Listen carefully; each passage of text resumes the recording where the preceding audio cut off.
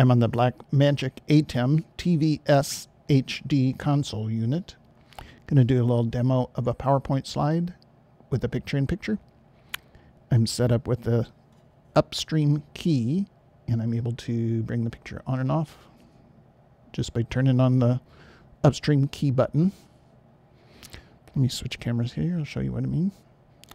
There's a camera placed on the Blackmagic ATEM console unit, and you can see in the menu setup, I'm right now set up for Upstream key, and right here is where the key is saying on air. By hitting the set button in the menu, you can bring that off and on.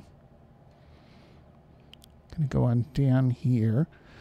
I set this key type to DVE in my setup.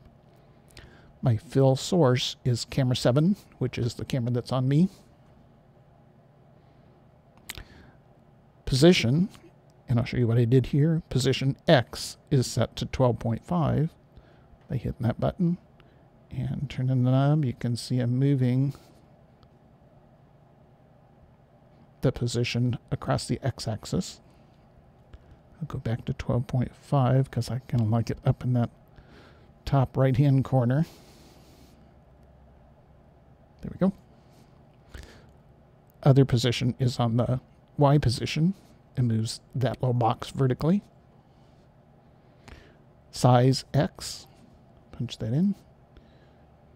Let you determine the size of that. Come back to the 0.5, I think is what I hit it on.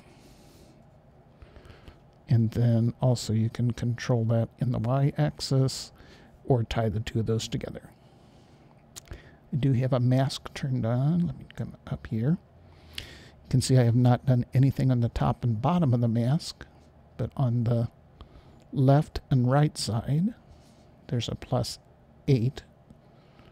And if I do this, it takes you back to the 16:9 format from the camera.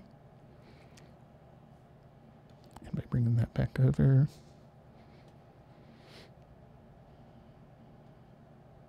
there, like what we got right there.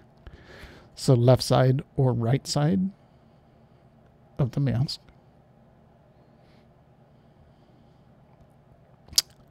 Okay, on light source, nothing really there. I do have a border set.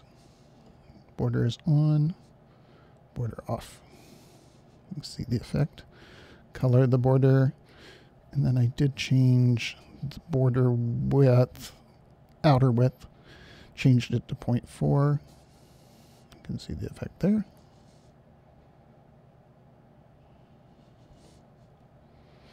Inner width is set to 0.